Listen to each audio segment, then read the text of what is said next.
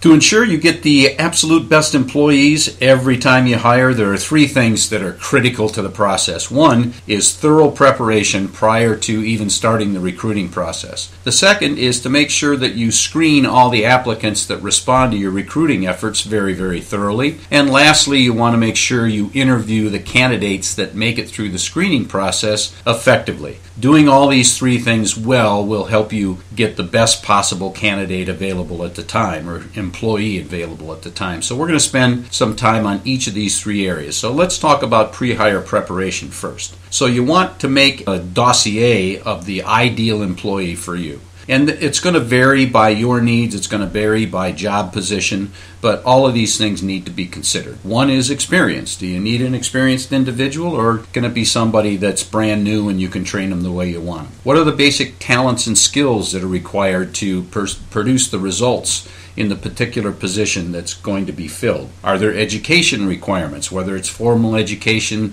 trade education, or some other sort of education that's going to contribute to their ability to work up to your standards? Any credentials? You need licensings or certificates, that sort of thing. What are their responsibilities? What are you going to expect them to do? What are the results that you want them to achieve while performing the duties of their job position? And lastly, are their characteristics? What are the attributes that make them up? I think everybody should be evaluated based on their character and their competency. So to take a look at people's character, it's about their honesty, their integrity, their openness. Their competency is what are they good at and what results have they produced. So these things should be considered in the pre-hire preparation and then thoroughly vetted out during the interview process. So that's half of the pre-hire preparation. The second half is, what are you going to offer these people when they come to work for you, when you find that best employee? One is compensation. So you got to take a look at the marketplace. What's the market offering people that are in the position that you're hiring for? Do you want to start them out a little bit low and increase them based on performance?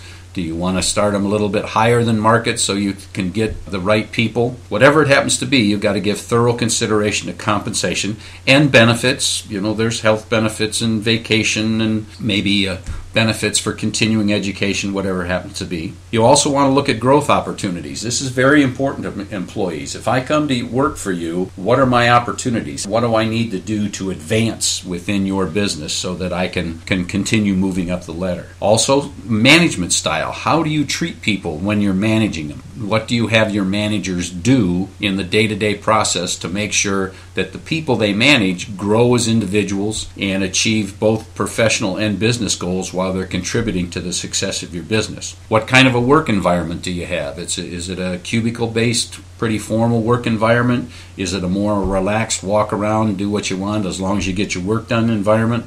And also that kind of goes over into culture. So you have to consider all of those things, and they have to be considered thoroughly. And it's not the easiest process, but once you do it the first time, it gets a lot easier. So when you have all of these categories completely filled out and you're satisfied that you haven't missed anything, then you want to put the information you got together so that you can create information pieces, one perhaps for advertising, if you're going to do on-site or in the newspaper, or online or in the newspaper. One to spread out through your business and personal networks. One to use for temp agencies and for recruiting firms.